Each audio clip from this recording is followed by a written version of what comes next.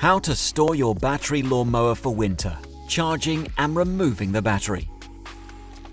The following video will guide you through the process of removing the battery from your Honda battery lawnmower.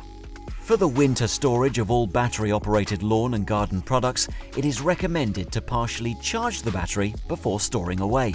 We suggest you remove the battery and store it inside the house instead of a garage or shed to protect it from damage caused by low temperatures.